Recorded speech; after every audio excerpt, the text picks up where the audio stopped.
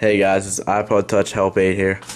Just reminding you guys to please rate, comment, and subscribe to my videos. Alright, thanks.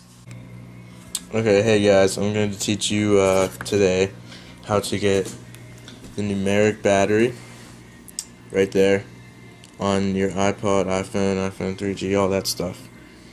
Alright, well first open up your iPod and you're going to need SBS settings, which is this, and there will be an annotation popping up probably around now, how to get SBS settings, which you need Cydia, of course, and you need jailbroken iPod, as you can see, jailbroken.